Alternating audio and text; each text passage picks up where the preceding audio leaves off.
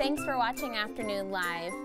Do you have a favorite child? Your kids probably think you do, even if it's not true. Here to help us tackle the difficult topic of sibling rivalry, we welcome the author of The Secret World of Children, family therapist Meri Wallace. Thanks for joining us today.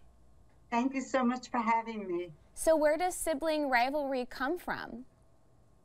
Oh, if you have more than one child, you're going to have Okay, so we're all going through it somehow. Now, it's really interesting to know that secretly each child wants to be the most loved in the family. So if you're pouring apple juice into your child's cup, and then the siblings' cup, they're watching. Their eyes are watching, because if you give a little more to the other one, they're going to feel you love the other one more. They notice everything. It's a good reminder just to be aware of every move we make, because they are keeping score, aren't they? Yes, they are, absolutely. And they really take it very hard.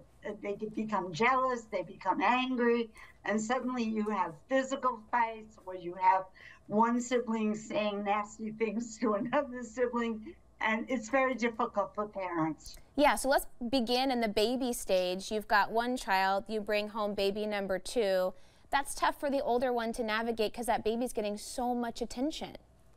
Absolutely, because the older child had his parents to himself for a while, maybe a year or 2 years, and had all the love and attention, all the toys were his, and now he has to share mommy and daddy, and that's really difficult.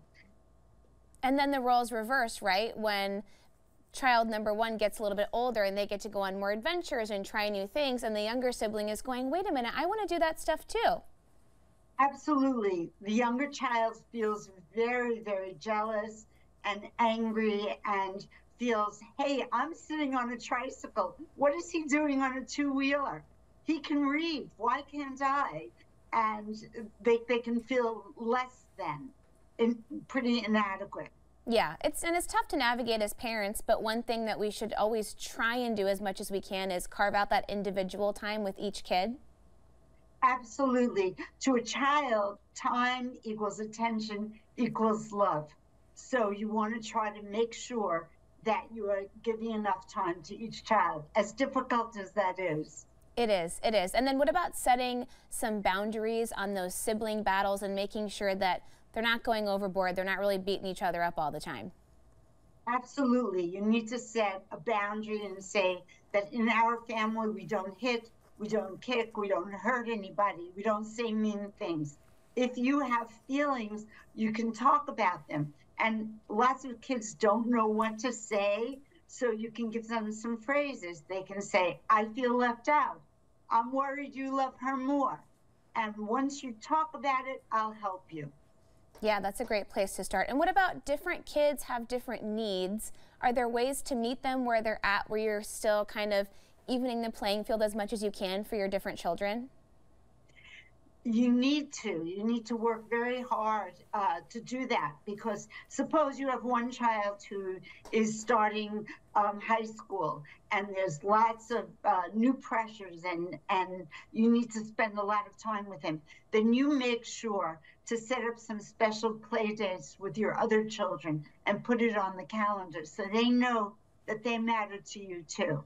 Yeah, sometimes you literally have to pencil it in, but we've got to make it work. And then I have a question for you about adult relationships with siblings. Do you find sometimes that we carry those things with us and people can have arguments with their adult siblings? Absolutely.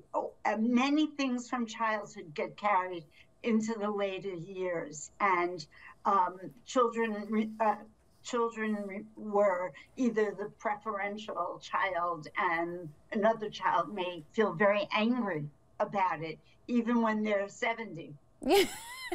What should you do if you feel like you're not the favorite and you feel like you're holding a grudge and your parents are never going to give you your due?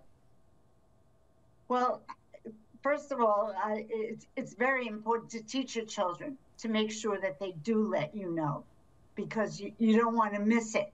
You don't want to miss it.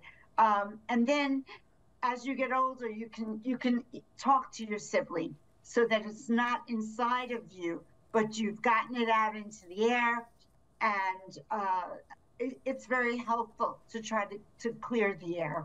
Yeah, just as we teach our kids to use their words, we can use ours too. It can help everybody. Yes. Thank you so much for spending some time with us, Meri. It was great chatting with you. It was wonderful speaking with you. We'll have more information on our website at katu.com. We'll be right back with more Afternoon Live right after this.